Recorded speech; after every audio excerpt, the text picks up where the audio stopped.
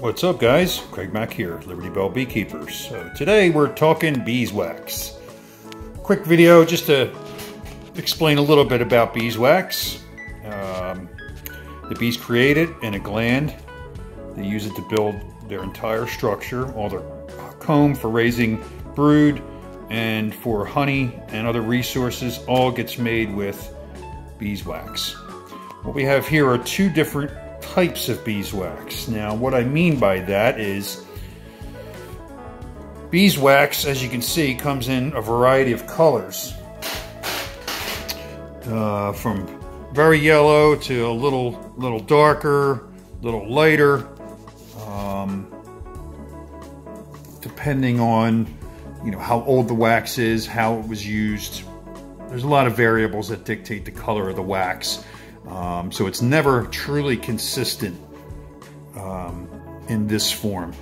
Now, that's brood comb wax. That's wax that came from the frames that they create brood in. Brood is their babies, is the young. That wax is typically yellow because it gets all the foot traffic and it gets a lot of maintenance. It becomes dirtier, so it becomes a more yellowish color. It's also, where the pollens and all that stuff is stored, so you get a different color. This is cappings wax, cappings only. What wax cappings are is when the bees make and store honey in a frame like this. Once the cells are filled, they will cap over that honey and seal it in. Once it's capped, it never goes bad.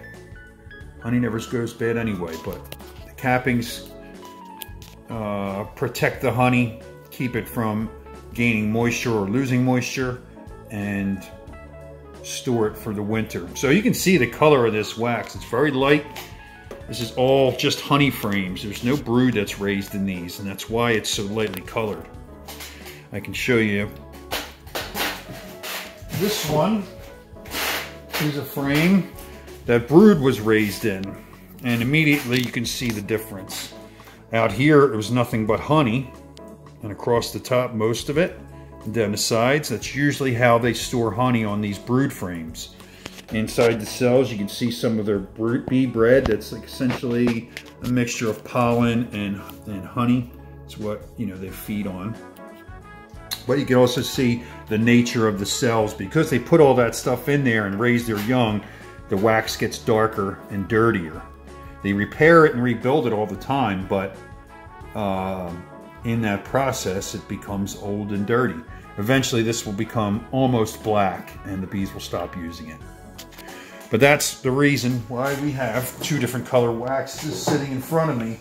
I separate the cappings wax during the honey extraction process and separate that for this reason. This wax is typically purchased at a higher value, and it's generally used for cosmetics like lip balms and salves, those kinds of things. It helps maintain a creamier consistency and also a creamier look to your product. You can see certain beeswax chapsticks are much more yellow, and there's others that are much lighter. The much lighter ones were using this cappings wax. So that sells at a higher premium. And again, generally used for the cosmetics. The other wax we'll use for all sorts of candles. Paper candles are very popular always. But these blocks are for sale for candle making, essentially on their own. So that's it. Showed a little difference between regular wax and cappings wax. Thanks for watching.